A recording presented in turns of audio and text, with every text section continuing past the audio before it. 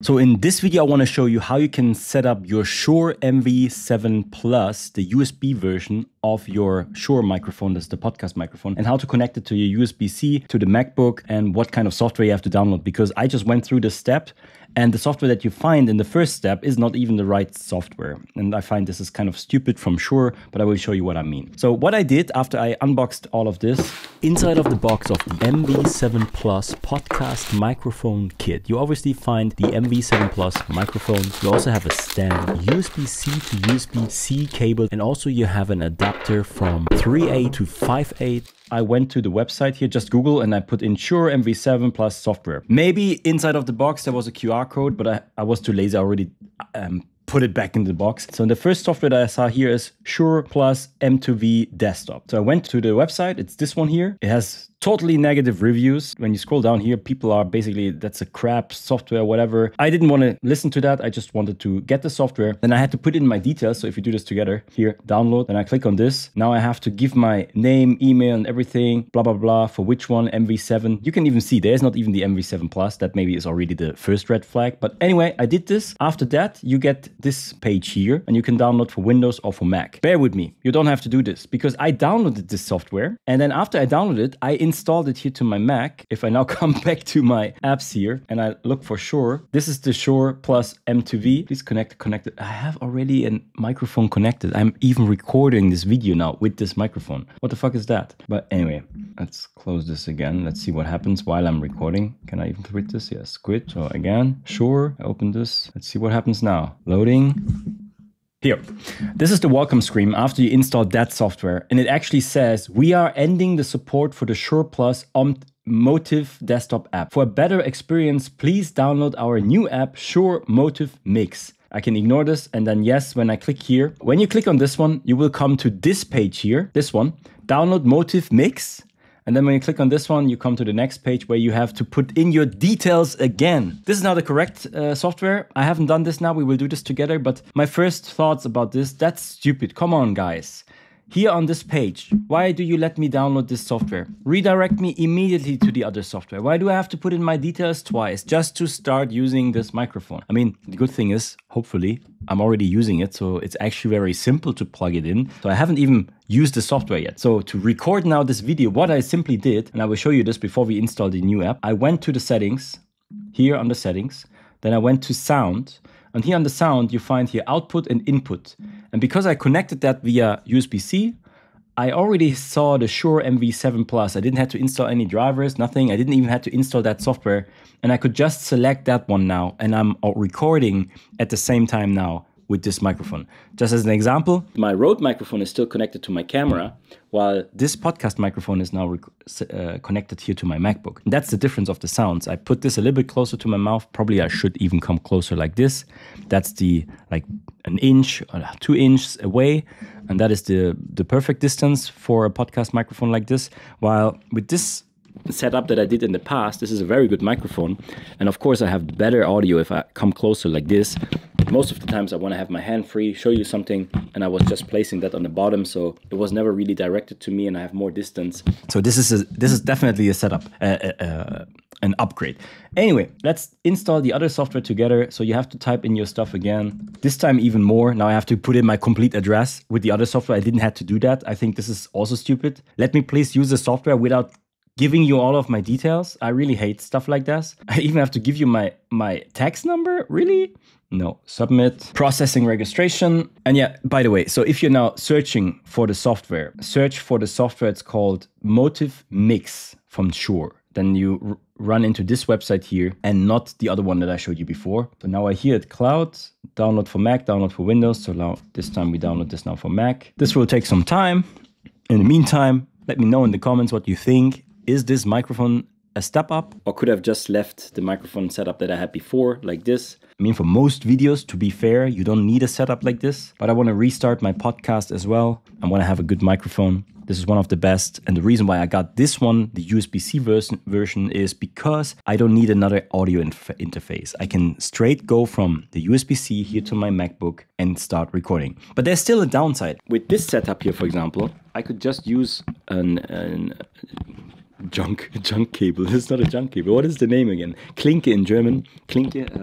I forgot the name of the cable that you can put in here. And basically this is the same cable that goes into my camera. So I cannot place this one to my camera. Maybe with an adapter from XLR to audio jack. I think it's just called audio jack, right? The headphone jack, audio jack. I don't know what the English name is. Please let me know in the comments what is the name for the simple thing that you had back in the days when you had headphones, not the Bluetooth ones. Anyway, what I'm trying to say is I can't connect at the moment without maybe another setup this to my camera. That means many times when I do recordings where I just use my camera, now I always have to use my MacBook and record two separate files. I have to record my video with audio. Why audio, you may be asking? Because then you can place it into your program like DaVinci Resolve, for example. And then you have a very simple setting where you can do audio match. So I record audio here with my screen recording with the good microphone now. And I have the audio also from the camera. That's why you want to record with both audios, because then you can easily let the program put the stuff together. Again, the downside now is I cannot simply, without another maybe accessory or another device in between, I cannot connect this now to my camera. But the positive is now, because it's USB-C,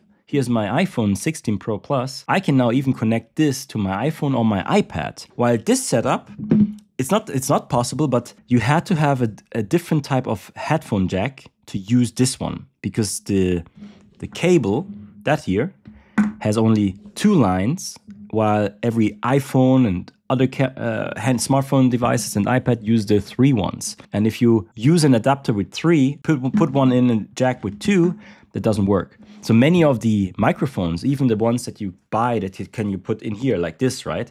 You have to buy another adapter that you can actually use it with your smartphone. To give you an example, this is why I bought the iRig, which is actually here. Can you see that? iRig here. That is a mic lav that you can put in here. But the whole idea here is that's not a brand for filmmaking. It's actually a brand to make music and record and stuff like that. Record on your phone. So this is designed to work with your phone. So, and when I look at this one, it has the 3 lines. 1, 2, 3. So that means I can use this with my adapter from my smartphone, the headphone jack, and use this microphone. So with this one, I couldn't use it. I had to have a different cable, a cable that has 2 lines here and 3 lines on the other side. It is now easier with this microphone to plug it into your iPad or to your iPhone and record there immediately. It's not as easy to just connect this with the Canon camera. If I find a workaround that is easy enough, I will do another video. So we have the app now here. Let's do this together. Open this. So yes, we want to install that, accept the terms. You're ready to install, yes.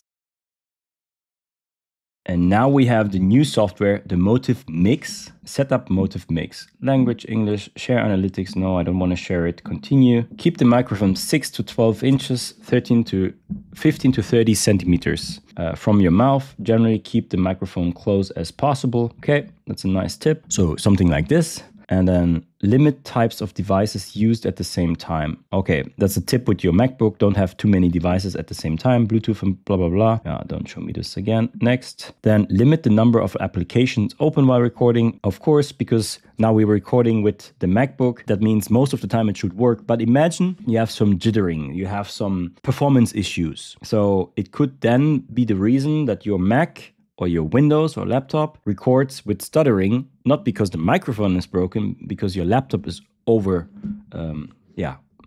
you understand what I mean. So for more detailed tips and best practice, visit the microphone technique for recording guide on shure.com. So you could click this, and you have the guide here, and you have some instructions and everything there. So let's come back to the software. Don't show me this again, thank you. And now this is the new software. Also first time for me, we see here now the sources. At the moment, this one is the Shure MV7 Plus. Click on this one, here in the mixer. I can do some changes, so I can change the gain, input, firmware and update available. So there is an update for firmware. This is how you can install it. So click on this. I will do this after that video.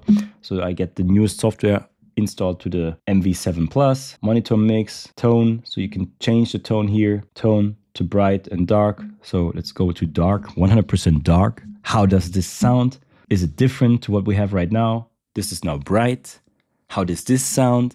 Is it different to was it sound before? And then we have natural. Oh, we can put in a reverb.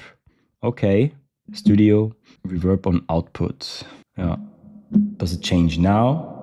Apply to direct monitoring. Real-time denoiser, popper stopper for those plosives when you are talking, and LEDs. Yeah, they're live, they are on. That's it, you guys. You have it here. This is the Shure. The cool thing about the USB version is that it's actually very simple. You don't even need to install the app. I would recommend that you install the app because you have a couple of different settings that you can change here in the app.